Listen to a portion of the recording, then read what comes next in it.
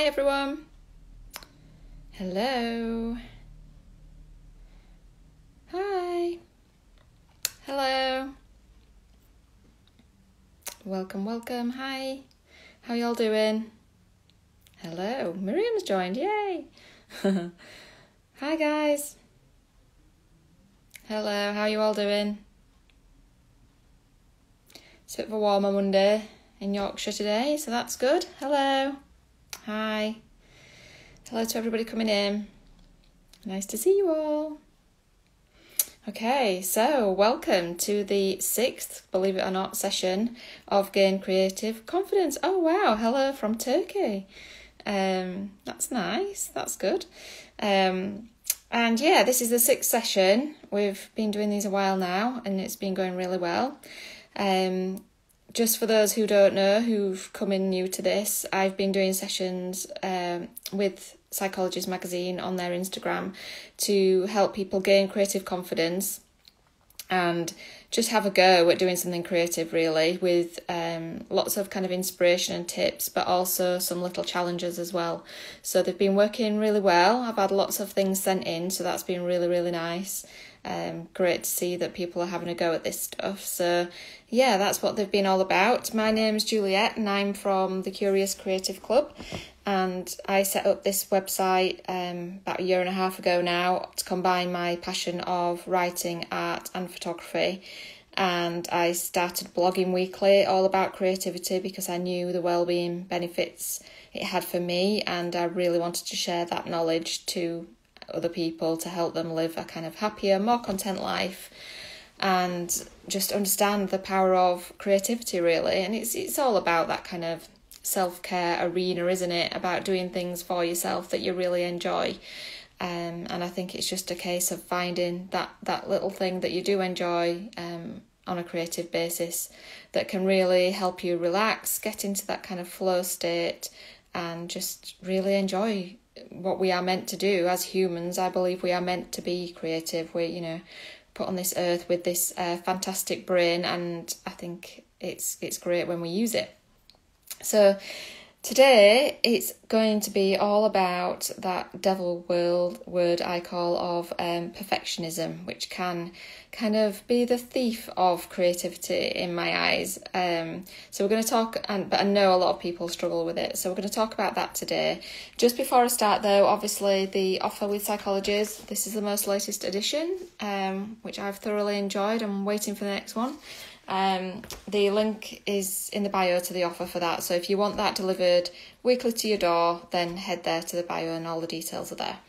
Okay, so back to perfectionism then. I just want to read out a quote that I read in an article this morning from Anne Lamott, who's an author, and she says, perfectionism is described as the voice of the oppressor, the enemy of the people, and it will ruin your writing, blocking inventiveness and playfulness and life force. Now that's obviously quite dramatic, but I kind of understand where she's coming from, because when you're being creative, it's all about experimenting and trying new things. And if we put too much pressure on ourselves that those have to be then perfect, it kind of stops all that creative flow in your brain in action straight away, because you're already analysing what you're doing rather than being involved in the process. So as I said, it's kind of usually accompanied by fear, is perfectionism, in that we're so scared of getting things wrong that it can sometimes stop us in our tracks in the first place. We kind of create that internal judgment of ourselves. But I think as well, if you're doing anything creative that's visual, quite often you don't really want to hide that away. Yes, there might be some people, thank you, many Honda coaching, I've probably said that completely wrong, is saying you are 100% right. Oh, thank you. So yeah, especially if you're creating something visual, you might have it in a sketchbook or something to look at, but quite often, if you've created that beautiful piece of artwork, you might want to show that, you might want it around your house, you might want to sell it. And so that opens yourself up to a whole load of vulnerability and self-judgment and fear of judgment of others, when quite often it's the opposite. If you put your work out there, quite often you'll receive really nice feedback, and it's there to be shared. Hi there, Rachel. How are you doing? Oh, thank you. Yeah, I apologies. I am rubbish at pronouncing names. So yeah, we don't want to create so much fear in ourselves that we don't even begin in the first place. We don't want to create that internal judgment. It's about the process itself, enjoying that process, and then, if you produce something that you're proud of, get it out there into the world, share it, feel proud of that achievement. It takes skill and it takes observation and lots of experimenting and playing about to be able to do that in the first place. So be proud of that, be proud that you've given it a go, and by all means do share things, and don't be afraid of that judgment, which is often not even there, to be honest. I've yet to see anybody that's gone, oh my God, that's really bad, or, what on earth are you thinking? How can you call yourself? I've never seen that, especially in Instagram land where, the creatives are supported really well, I think. So, yeah, just don't be afraid of that. It's also about giving up a little bit of control, which right now we're having to do anyway in this kind of world that we now live in, and that might make it harder. You might want to have some control over things that you're doing, so that can kind of add to the angst when we're already living in a world where control is kind of all over the place. Quite often when you're producing writing or artwork or any kind of creative thing, if you've got that kind of fear of it having to be perfect, quite often you'll hold your breath. Internally in your body you will be having that kind of fear response of, oh, am I doing this right? And it creates that anxiety, and that's definitely what creativity should not be about, because it's about the fun, it's about playing, it's about experimenting. And it's if you're feeling like that, it's trying to let go of that control and giving yourself permission to play.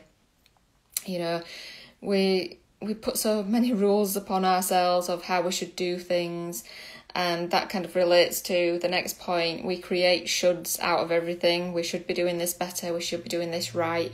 We should be keeping the house clean.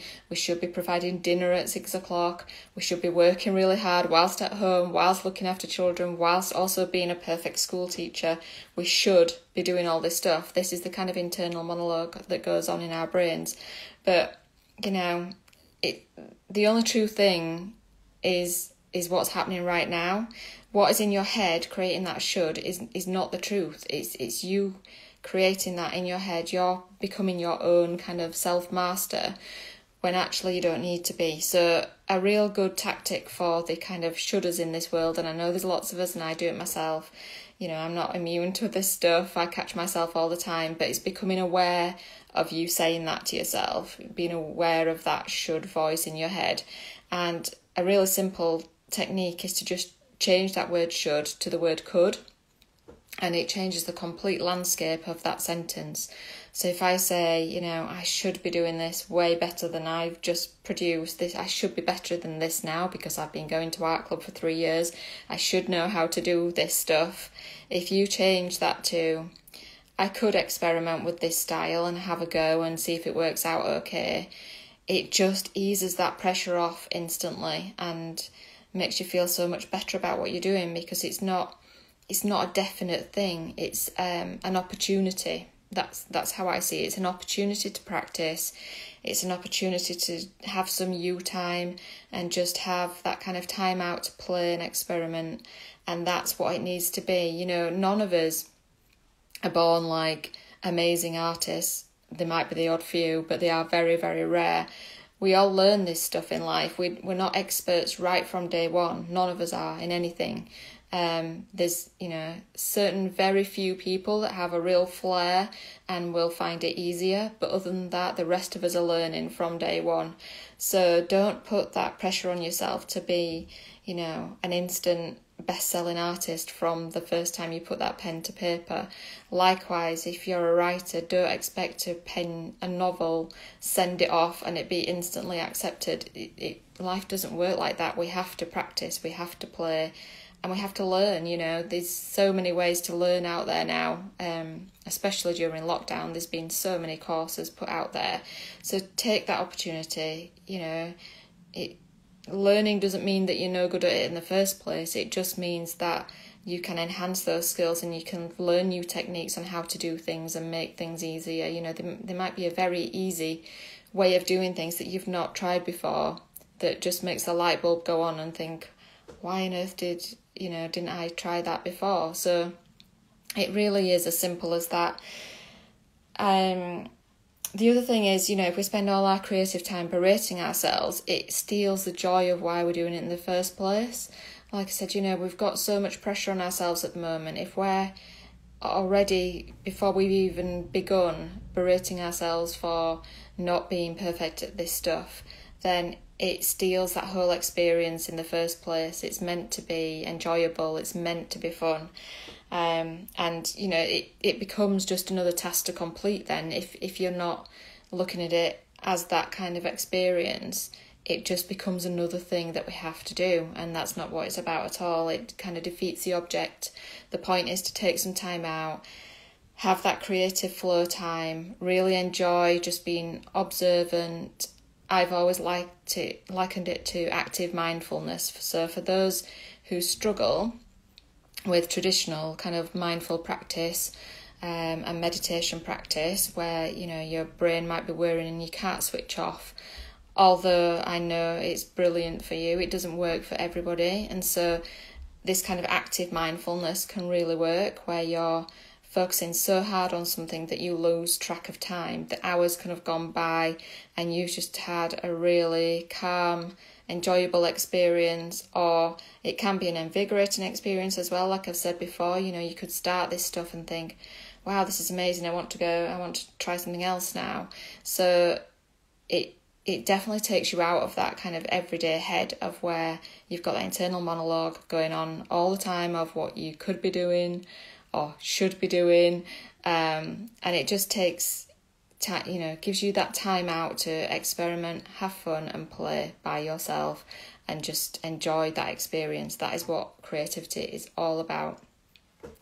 Another way where perfectionism can cause a lot of trouble is that, you know, if you're that kind of mindset, which, you know, there's nothing wrong in being a perfectionist, it can help you really achieve things, but it can also create a lot of kind of measurement and judgment. So you've set up your own kind of measurement of standards in your head, and quite often you're trying to reach that end target, you're trying to get to that place of level of skill or to produce something that you're really proud of. But what will happen when you get there, you might feel that kind of sense of achievement for that day, but then quite often, you know, you'll be on to the next thing. You'll want to set the next challenge, the next target, because you already feel like you need to improve because you've got that kind of perfectionist mindset. So then when does become, you know, the perfect yardstick for reaching that level of skill, it's really hard to reach that. You'll be constantly going for that level, and it just might not work for you in terms of making you feel content, which is what this is about. It's about increasing your happiness. You'll be on to the next thing, and then it kind of lessens that sense of joy of what you've just achieved, which is, again, is not what we're about. So the worst case of perfectionism, obviously, is it stopping you from starting in the first place. We're so frightened of getting it wrong that we don't even begin. So we definitely want to at least try and eliminate that initial fear. Yes, there might be further fear once you've started, and you might start that dialogue in your head where, oh, this isn't going right, this isn't working. But all I can say is to try and persevere, to try and not screw it up, throw it in the bin. If it is going wrong, then just use it as a place to experiment with and do something else on that paper that might lead you in a different direction. Or the same with a story, take some time out and then come back to it. You know, there's nothing bad going to happen from playing about with this stuff. Nothing is going to be made public. It's all just that kind of internal fear that we're trying to get rid of. Which brings me on to another example, sort of in writing, how you kind of work and how you are a writer. So there's two kind of theories to this. there can be one theory that probably would help perfectionists in that fear of the kind of blank page. So when writing, authors often describe their kind of process as either being a planner writer or what's called a pantster writer. Now, I don't know if you've heard of this before, but pantster is literally flying by the seat of your pants. So if you're planning, then you're really into plotting out those key moments in a book, say in a novel, and you have that kind of plan to work towards when you're writing. So if you're a perfectionist and you don't like that kind of blank page starting just from scratch and not doing anything, creating a bit of a plan and a bit of an outline can really help you feel a bit more in control and a bit more guided. J.K. Rowling is a perfect example of this. She is definitely a planner, and the Harry Potter series may not have worked if she hadn't done it like that, because obviously she wrote many books. So it's not to say that planning is wrong, and it can really help, like I say, it can help perfectionists in the first place to kind of guide that out. But what I would say is don't be afraid to deviate from that plan. So that's where, it might become a little bit more scary, but it's a bit more about trusting your instincts, understanding where the story's going as you've written it. And if that leads off plan, then that doesn't mean that you're failing or, not reaching your perfectionist boundaries. It's just a case of trusting your internal instincts and going with that.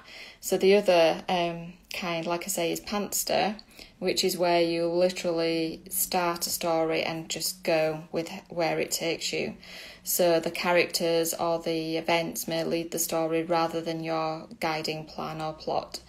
An example of this is Stephen King. So he distrusts plot, is what he says. He believes that plotting and spontaneity of real creation aren't compatible.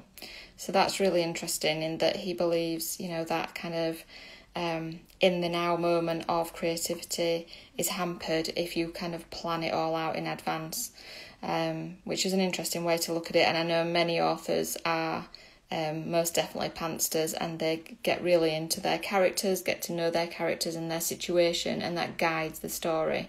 So both are just different ways of how to approach these things, but I think the planning side of things can probably be a little less scary to perfectionists. So that might be some way that you start if you guide it all out. But then, like I say, if the story takes over, then don't be afraid to trust your instincts and go with that.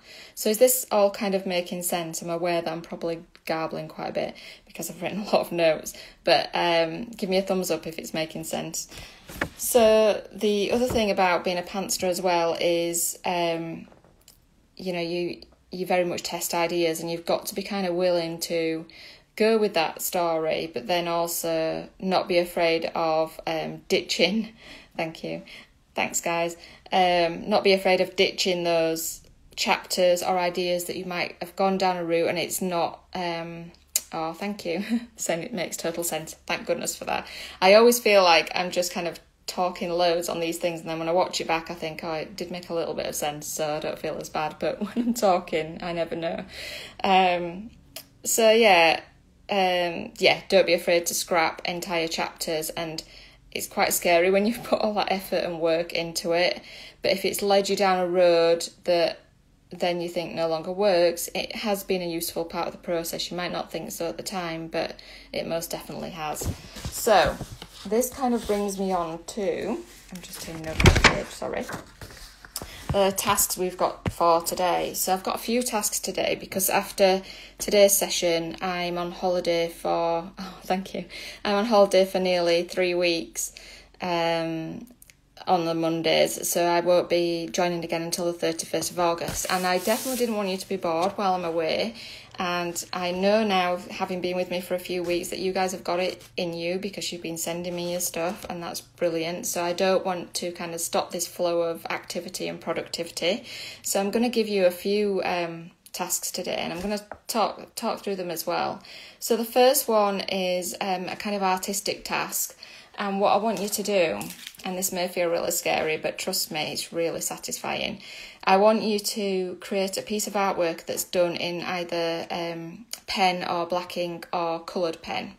And that is because you can't rub that out, you can't sketch it out and redo it. You've got to trust your instincts and just go with it. And what this does is create a real kind of deep sense of observation, and definitely gets you in that flow because you are really concentrating and you can't possibly really think about other things because you're that focused. And the reason I say this is because you'll be surprised at how well it goes. Trust me. You'll think, oh my goodness, if I make a mistake, what am I going to do? But all I would say is, this doesn't have to be a perfect replica of something. It can be a sketch in your garden. It can be, something that you've made up in your head. But it doesn't have to be like an exact copying form. It can be quite loose. And to be honest, the looser the better. And then it just becomes part of the character and doesn't necessarily look like a huge mistake. So to give you some examples of these, as usual, I've got some, I always feel like Blue Peter. So this is one that I did a while ago, which is just a gin bottle with some daffodils in it and some writing up the side. I think it's soothed by nature and gin.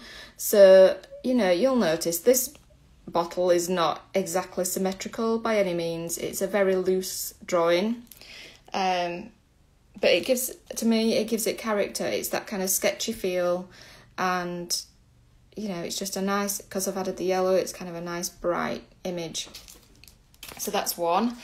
This is one of I think this might have actually been my first ever card, So this is really small one, and it says, all things grow with love, on the watering can, which I had in my garden at the time, and it was just a little sketch in my garden.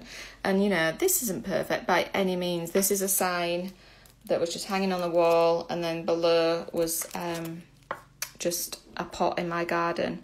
But it's been one of my best-selling cards because it's small, it's cute, it's just very simple, and it's gone down really well.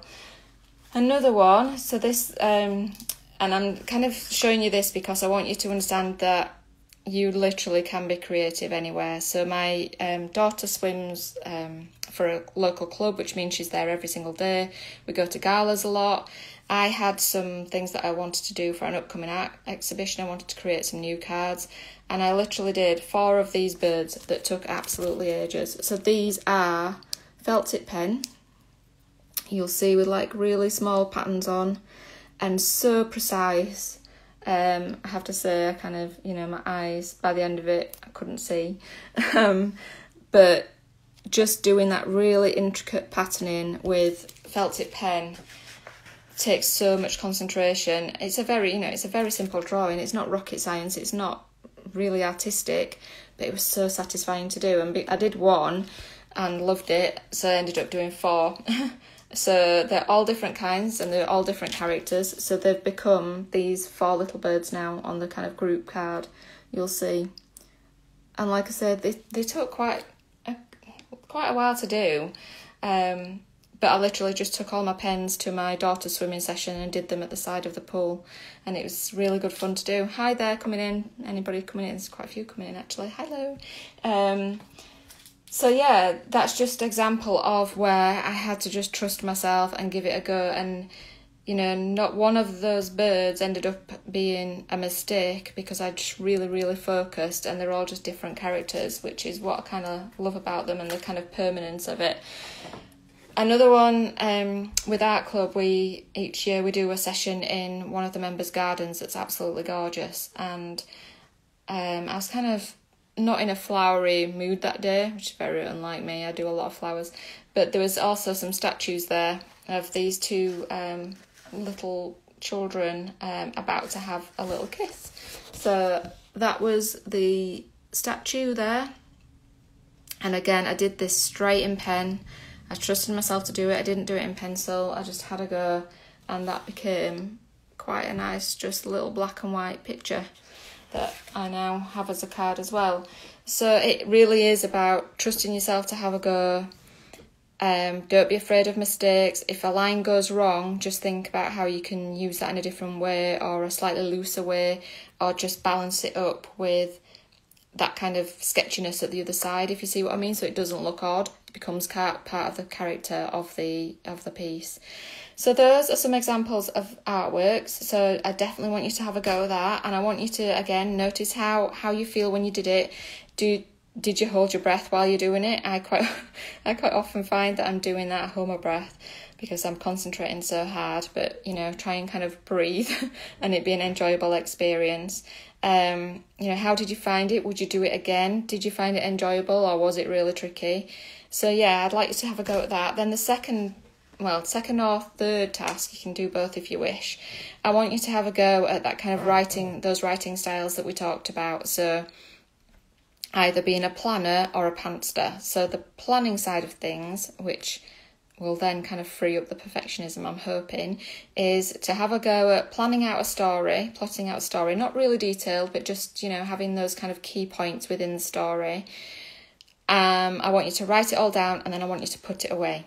And I want you to write, and I want you to deliberately allow yourself to go off track. So I'm kind of hoping that you won't remember everything that you've written. And I want you to deliberately allow yourself to go off track, allow the story to kind of take on a life of its own, and just follow how that goes, and know how that feels to kind of go off plan and trust your instincts and trust where the story goes. So that's the second part. If you are a pantster like me, then I want you to just have a go at just starting and just seeing where that story takes you. It can be anything, just a little nugget of an idea. You could have, a little bit of a plan in your head, but I really want you to kind of trust in your writing, where it will take you, what characters you're popping into that story, what might they do. And that is literally what, writing these kind of deeper stories and novels are about. It's letting those characters and events take over your head and kind of becoming those people, I guess, and understanding what they would do, where would they take the direction of the story. So does that make sense? Give me a thumbs up if it does. Give me a scary face if that feels scary. I hope it doesn't. This is kind of to stretch you a little bit now, because a lot of you have been with me for the full 6 weeks, and I feel like, you can give this a go now. Brilliant. Laura's saying thumbs up. Brilliant. So it'd be really nice if you had a go at this stuff. We've got like a 3 weeks break for you to have a go at all this, so there's plenty of time. What I would say on the writing side of things is try not to edit it straight away. You'll be really tempted. You'll read back and you'll be like, oh, I need to change this, I need to change that.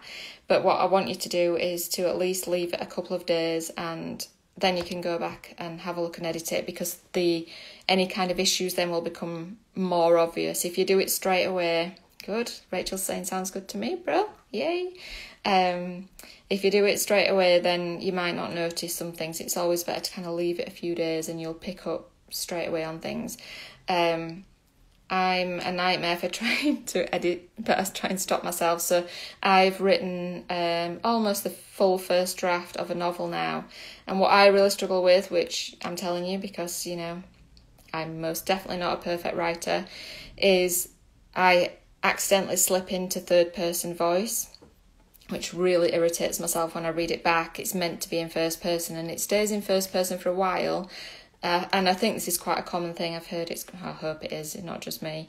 But, I just happen to kind of naturally switch back into third person sometimes. And when you read that back, it's really frustrating. Now, I could very easily kind of stop quarter way in and go back and really self-edit.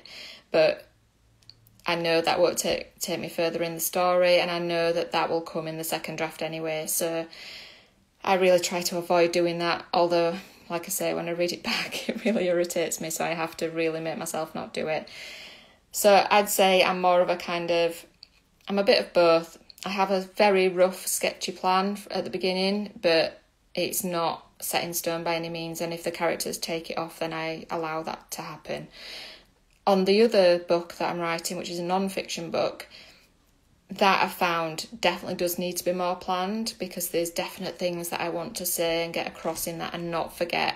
So, and that's obviously a story and learnings that I've got all in my head or all written down somewhere anyway. So it's not things that I'm making up, it's things that I've already done or memories. So it's not as important to kind of just let yourself go off.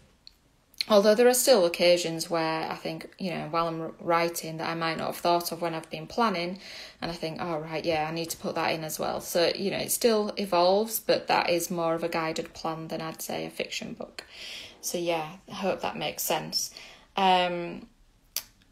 So I think that's it for now on the tasks. I'd just kind of like to finish with this quote, because this is what it's all about as well, and it's in the back of Psychologies magazine, actually. And it says, let your curiosity be greater than your fear. And it's by, now I never know how to pronounce this name either, Pema Chodron, I think it is, who is a Buddhist teacher that's in the back of Psychologies magazine today. And ultimately that's what it's about. It's hoping that your curiosity to do these things, to have a go, that enthusiasm to really want to have a go at these creative things has to eventually grow to be bigger than the fear of doing it in the first place. And when that happens, it'll all be way more easier. And that's eventually where we want to get to. And I think the more you do, creativity breeds creativity. And the more curious you become, the more you're going to want to do this stuff in the first place anyway. And then that fear will gradually dissipate. The more you do, the more confident you will get. And that's definitely been for me, the case for me. When I started out, as I said, my first drawings in my eyes were horrendous, but I recognise were a step in the right direction. And it's taken me 3 years, but I've practised a lot, and I'm now at a place where I'm happy with how things are going, and I feel like I've developed as an artist and as a writer. So you will get there too. It might not take that long. You might do it way more than me, and you might get there sooner, but I hope that you understand that the process is what it's all about as well. And it's always practice makes progress, not perfection. Always remember that. Practice makes progress, not perfection. So yeah, I hope that's been useful. I hope you've enjoyed the last 6 weeks, those ones that have been there since the beginning. I hope you've enjoyed the challenges. Please do keep sending them through to me, because I really love seeing them, and I do share them on my stories or on my Facebook page. So yeah, do that, or share on Psychologies Connected communities as well. We're trying to kind of build a little bit of a community around that. So, and I love seeing your work and kind of the story behind it. It's really, like last week was the guided words, and a few of you have sent through your guiding words and explained why you've chosen those ones, which has been really nice. The previous challenges they're all on Psychology's Instagram anyway. The lives are still on the feed of those, so if you go back, you'll see them there.